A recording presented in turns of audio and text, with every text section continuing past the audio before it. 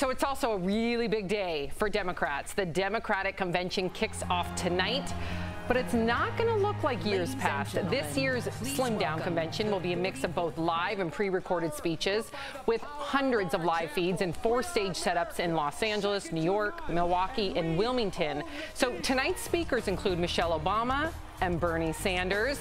All major networks are airing the convention starting at 10 p.m. Eastern time, so tune in. It can also be streamed online beginning at 9 Eastern.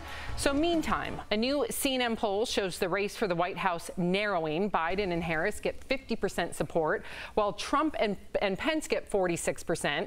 Of course, two other recent polls show Biden up by 12 or 9 points. Jeff, one, what do you make of the polls? And two, what do you hope to hear from the candidates tonight? Great questions. One, I don't think anything of the polls. Neither do I. I think they're nonsense. It's like a survey taken of 100 people who eat dirt. What? I don't even know what you're talking about. So it's the same thing as these polls. No one knows that we all had the example in 2016 when Hillary was supposed to win by a landslide and didn't. So I don't really take much, whatever. Done with the polls. So the second question was what I hope to see tonight was, listen, I'm so overwhelmed and tired of politics. I don't believe what anybody says on either side anymore. I'm sorry, I'm that bitter. I have to readjust myself. I want to hear some positivity. I want to hear people bringing this country together. I don't want to hear low blows. I don't want to hear why the other side stinks. I want to hear why you're good and why we're going to bring us together and unite us as a nation. That's really what I want to hear. I want to hear some positivity. I don't want to hear cheap shots. I don't want to hear mudslinging. I hope it's all positive. Got it. Erica, Jeff wants unification. What do you hope to see from the candidates tonight? I think we all want unification. I do like the idea that it is a more condensed version. Obviously, it's a sign of the times that we are in right now.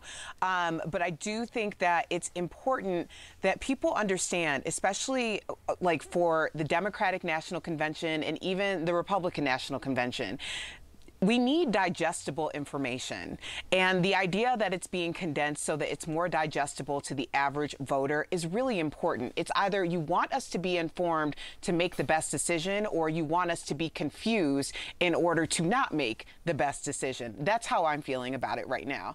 And I think that it also shows you where we are in a society where people are unemployed, they're losing their homes, there is obviously a pandemic going on. We just want to cut to the chase and see who's going to get us to a better place. So I think that this is a great way of doing it, and I hope that people pay attention. I agree, Eric, and I really just want to see plans, plan in action. I want to see the unification. I don't want to hear low blows. I'm with you there. I'm sick and tired of it. Yeah. But I need to hear crystal clear plans. Number one, with the pandemic in mind, what's going to happen to our children? Schools, reopening the economy. If there is a vaccine, what are their plans with that? Masks, mandated, not mandated. I want to hear exactly what their policies are.